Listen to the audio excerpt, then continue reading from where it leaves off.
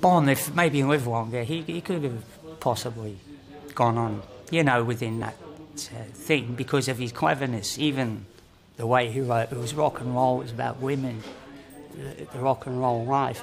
But he certainly had a way with those words, and I think he's already laid down, you know, that mark on, you know, in his years with the band, you know. It's stuff like that will be around for centuries. I think he's like Robbie Burns, you know, the Scottish poet. Everything was like Robbie Burns, his uniqueness in his own way. And he came out of a period that he could come out today with those lyrics. And they'd be brilliant, you know what I mean? He was so good at it. He's somewhat become a legend. That must have been very difficult for Brian in the early days. Yeah, it still is occasionally for Brian, you know, that the question's still around, you know. Yeah, but he's dealt with it. I'd say that lesser men wouldn't be around but Brian handles it, you know. He's a tough guy, strong guy, you know. He won't take no for an answer when he knows he can do it. He knows he's got it in him. But sometimes it's hard for him, you know, if there's a bit of bad press on him, or if they compare, because it's so long ago, and like I say, he's been in the band 3 times longer than Bon was. It won't go away. But we always had ambitions of getting Phil back, you know. It was just a matter of time for Phil. He just needed a time-out thing, you know, to get back to his own life and everything. But he said he wanted back, you know, and it was just waiting for the moment. And so we were just putting drummers in there, really, until we got him back, because he is the real sound with the rest of the guys. It's the real deal, you know. It still sounded like AC/DC, but it just didn't have as much oomph under it. They call me up again, and we go over and sit down after 12 years, and it's like I've been out 5 minutes for a cup of tea. It's like I've been out for a packet of cigarettes. And that is absolutely true. I sat down, never heard the song, dun dun dun, you know, dun, dun, dun, dun. Yeah, right, okay, this is it. And that's it, simple as that, you know. Because I love it, you know, and it comes out the right way. The guys like the way it comes out. You know, technically, I've got quite a few problems as a drummer, but when it gets going and you get some passion, then I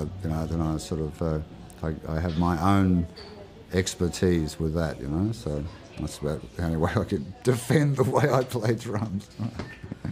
Well, I think you could become a little blasé with it because we've played together so long that it's just there. We just don't even think about it, you know. We just help each other out really up there, you know what I mean? That's how we're playing, you know. I still, you know, it's like we look at each other, you know. He knows what I bring to the table and I know what he brings, you know.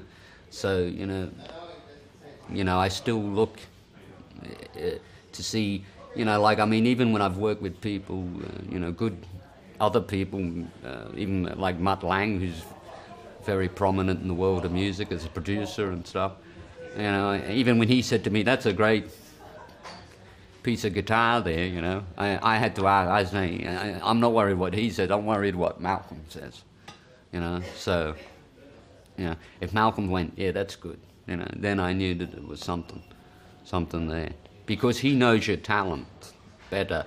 He's worked with you all the years, and he knows when you're faking it and when you're really doing it. And I mean, like I say, you forget, but when I listen back to some of the live stuff, you go, geez, because sometimes you don't hear everything Angus is doing solo-wise, and from the volume on stage, you may not pick it up, but when you listen back later, you know, you go, geez, he's playing really, how could he do that with all that racket behind him at the time, because you can't hear nothing. No, he's a hot player, you know, and I think there's a lot of people. Again, his dues are yet to come. Angus, you know, they don't understand how good he really is on guitar. You know, there's some who do, but you know what I mean. One day they'll find out. You know, they'll see it in its entirety. You know, and go, fuck, he's been the best guitarist of them all, and that'll be true. You know, I mean, out of all these rock legends, so called. there's very few rock and roll bands. There's rock bands, there's sort of metal, there's whatever, but there's no rock and roll bands. There's the Stones in us. And their sound's completely different to us. So we really aim, you know, in an area that's going back in time with the sound, still what the old analog sounds, you know. So we try to even keep that. And the sounds are bigger than digital. Well, what's the difference between rock bands and rock and roll bands? Well, rock bands don't really swing. Rock and roll has a swing, you know, like you've got your hi-hats. You know, a lot of rock's not got that swing in the hi-hat. It's more becomes stiff. They don't understand the feel, the movement, you know, the jungle of it all. It's a feeling.